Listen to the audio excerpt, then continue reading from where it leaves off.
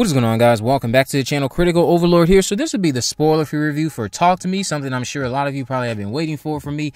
Some of you even messaged me asking me if I had seen Talk To Me. I had a chance to see Talk To Me many weeks ago. I just didn't have a, well, timetable-wise, it just wasn't working for me to be able to attend those early screenings, but I've seen it now, and I did enjoy it. I will say that just to get that out of the way. So Talk To Me is directed by Rackracka, for those of you familiar with that YouTube channel. It's also co-written by one half of Rackracka, along with Bill Hinsman. It is starring Sophie Wilde, Alexandra Jensen, Joe Bird, Zoe Terakes, Miranda Otto, and several other individuals I just don't care to mention right now. This film is revolving around a group of friends who discover how to conjure spirits using an embalmed hand. They become hooked on the new thrill until one of them goes too far and unleashes terrifying supernatural forces. Now, that one in question is our main character of Mia. So Talk To Me is one of the most unsettling movies I've seen this year, probably the most disturbing I've seen this year, and it's elevated mostly due to Rackracka's near perfect direction and everything else that comes along with that. Sophie Wilde's captivating performance, the sound design, the mixing, sense of dread that is always present, plus so much more. I wouldn't go as far as saying this is very scary, which isn't to say it's not scary at all, because of course dealing with possession is 100% scary, and there are some effective sequences in here that will elicit fear in you.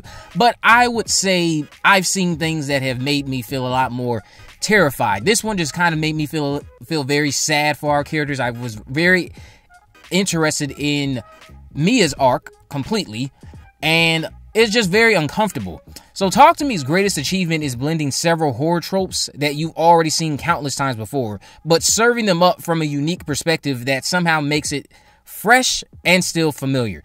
You again have seen countless horror projects like this when it comes to the subject matter. Most notable one that came to mind while watching this, and I've seen so many other people talk about it, is clearly Hereditary, since our main protagonist is struggling to accept the truth about her mother's suicide and is still in the process of grieving, which immediately makes Mia a protagonist you can care for and grow invested in, since you're hoping she can overcome this and move forward with her life. On top of that, the other nod to Hereditary here involves some head-crushing moments, which, if you know what I'm talking about, you know what I'm talking about. I was like, oh, look at them hitting the Alex Wolf.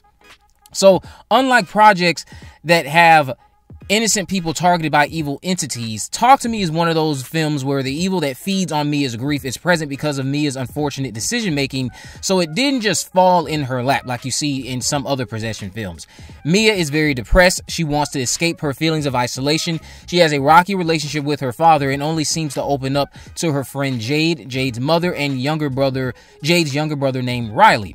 Based on what's on screen, it is safe to assume that she isn't cleaning up the wrecks in her own house, since her dad opens up wounds that are still healing, but she takes time to ignore that and cope with the loss of her mother in this way by creating a falsehood of what her family actually is, and that's not working out for her.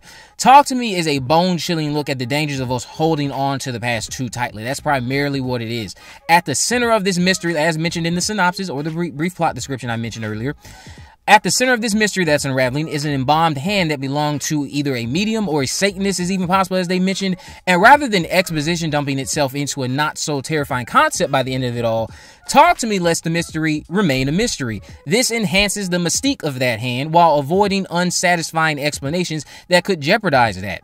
Sure, the writing leaves a few unanswered questions, but these can be answered based on evidence the film provides. So it's being left up to the viewer's interpretation, and whatever the interpretation is, it's backed up by subtle clues and hints sprinkled throughout the film. Talk To Me isn't interested in treating its audience like a fool. It's determined to grip you early on, which it will do, and it allows you to solve the puzzle yourself. You're in the same position as these characters for a lot of the runtime. Jade and the rest of Mia's friends are likable and fleshed out enough for me to say, okay, I like you, I find you interesting. But Haley and Joss, they were pretty flat to me. If nothing else, outside of just that, still talking about writing, Talk To Me succeeds at highlighting the dangers of peer pressure, Gen Z's desensitization to risky stunts for internet fame, and telling a gripping story that creating false realities to cope with grief just isn't the answer. The balance between humor and terror is near perfect, or I actually will go and say perfect, mostly because the jokes are kept at minimum and doesn't lessen the tension when they're present. Miranda Otto stars as Sue, who is Jade's mother, and she is the best comic relief while also being one of the most realistic depictions of a Gen Z parent that has their head on straight, I would say.